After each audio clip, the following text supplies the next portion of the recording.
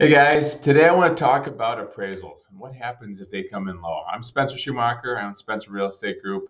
I'm a real estate agent broker in southern Wisconsin, help people buy and sell houses around the greater Madison area. So, one of the things that we are always concerned with is the appraisal. When you buy a house, the bank hires an appraiser to come up with what the value of the house is and how much they'll lend. And they'll lend 90% of the appraised value or 80% of the appraised value, whatever type of loan you're getting.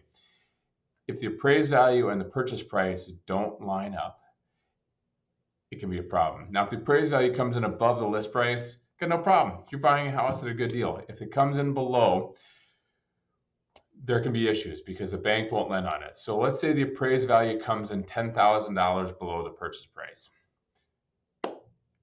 According to the offer, we can go back to and negotiate with the seller and say, seller, the appraisal is low. I want to reduce the price $10,000. Now the seller doesn't have to do that because they may have 3, 4, 10 offers lined up behind you. And they say, tough luck.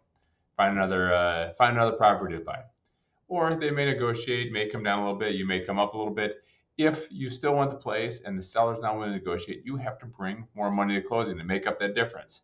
The bank's going to lend you 90% the appraised value and you're $10,000 low, you're going to need 90% plus $10,000. So these are the things when we're listing a property, we have to make sure we have a buyer who's willing to buy it at whatever price you're willing to sell it for. And we have to make sure an appraiser is willing to come up with a price to do it. So every time we look at properties for purchase or for sale, we do an in-depth appraisal style valuation because I want to make sure we aren't caught flat-footed with that. So kind of some things to think about regarding appraisals, what we have to do. There's going to be more negotiations. Basically, it's the second time it's going to have. We'd have to negotiate if the appraisal came in low. So please reach out if you got questions on appraisals. Hope you guys are having a great week and we look forward to talking to you soon. See ya.